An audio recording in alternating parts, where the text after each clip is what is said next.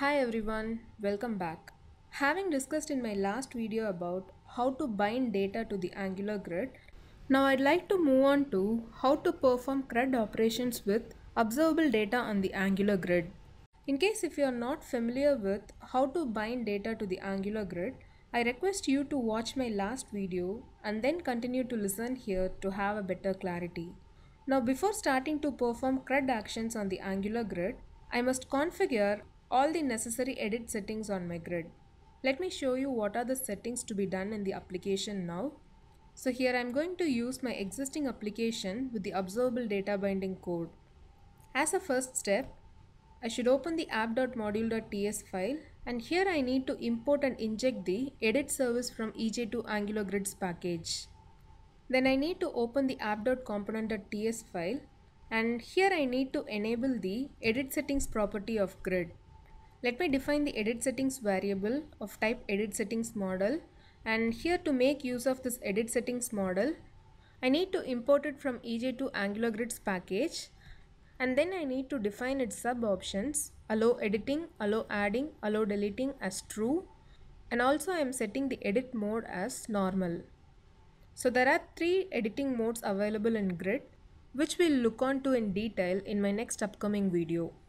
So now I'll set this edit settings variable to the edit settings property of the grid. Once I'm done with these two steps, now I need to enable the toolbar on grid so that I can choose the editing options from the toolbar. For that, I'll open the app.module.ts file, and here I need to import the toolbar service from EJ2 Angular Grids package, and also need to inject the same within the providers section. Now let me switch on to the app.component.ts file, and here I'll define a variable toolbar of type toolbar items.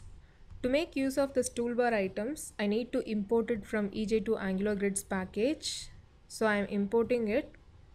And now within the ng-oninit method, I have defined the toolbar items like add, edit, delete, update and cancel, and assigned the toolbar variable to the toolbar property of Angular Grid. Let me save my application now. Now in the output page, you can see the built-in toolbar items that are added to the grid, and you can start to edit and save any of the records from it.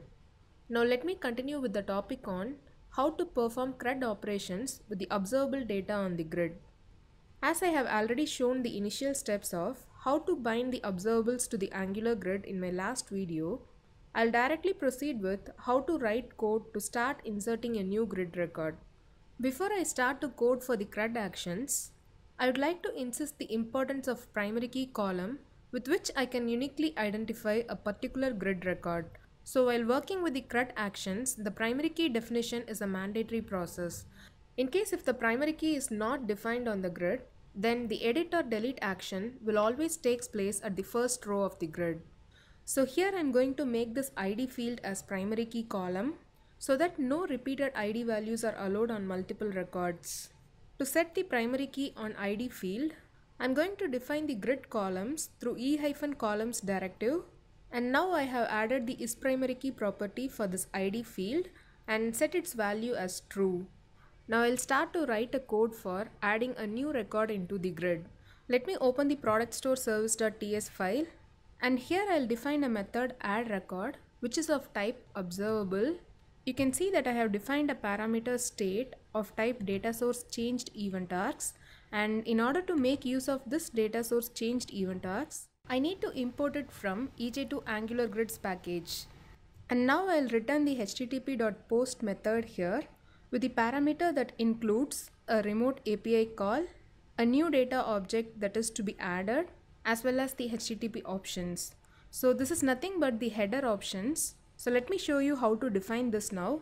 So first import the HTTP headers from angular/common/http path. And then I have defined a constant variable HTTP options and assigned the HTTP headers options like this. And now I can make use of this HTTP options as a parameter to my post method. So now let's move on to the grid code and define the dataSourceChanged event of the Angular grid, which triggers whenever any of the CRUD actions takes place. So this event will trigger whenever a new record is added to a grid or when a particular record is being edited or deleted from the Angular grid. So I have defined the dataSourceChanged event method, which receives the argument of type dataSourceChanged event args. So to make use of this dataSourceChanged event args, let me import the dataSourceChanged event args from the EJ2 Angular Grids package. So within this event method, I'm checking for a condition whether the state.action is equal to add, which indicates the state that I'm currently inserting a new record into the grid. So within this condition, I'm going to subscribe to the observable written by this add record method. And also within this subscriber method, I have made a call to the endEdit method of grid to save and display the newly added data on the grid UI.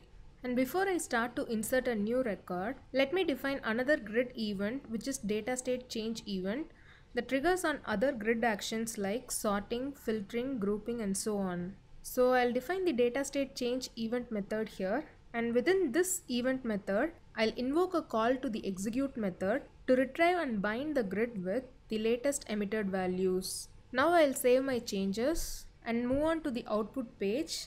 Here I'll show you how the newly added records are inserted into the grid. I'll start to add a record by clicking the add button from the toolbar, and now I'll simply add the values and hit the enter button. So now you can see the newly added record. If you notice, while adding a new record, the new row will be added at the top of the grid, and if you want to change it to display at the bottom, then I need to set the new row position property and set its value as bottom within the edit settings property. Now I save these changes, and now when I click on the add button from the toolbar, you can see the new row added at the bottom of the grid. Now let's move on to the editing option. Let me open the service file, and to handle the edit action, I'll define the update record method. And here you can notice that I have used the http.put method, and I have passed the same parameter list which I have sent in the add record method. So the only changes here is state that data will be holding the modified data which needs to be updated. So the service file changes are done, and let's move on to the app.component.ts file. And here within the dataSourceChanged event, I'm adding a condition to check for the edit action, and within this condition, I have subscribed to the observable written by the update record method, and also made a call to the endEdit method of grid to save and display the modified data on the grid UI. In the same way, to handle the delete action, let me open the service file, and here I'll add the delete record method, which accepts the argument of type dataSourceChanged event args. And within this method, I'm making a call to the http.delete method by passing the URL as well as the header options. In this case, along with the API URL, I need to pass the ID of the deleted record. So here I am accessing the ID value from the state.data argument. And now let me show you how to call this delete record method from app.component.ts file. For this, I need to add another condition and check for the request type as delete, and within this particular condition, I'm subscribing to the observable written by this delete record method, and within this subscribe method, I'm again calling the endEdit method of grid to refresh the grid UI with the modified data source. So this is how you can handle the CRUD operations with observable data binding.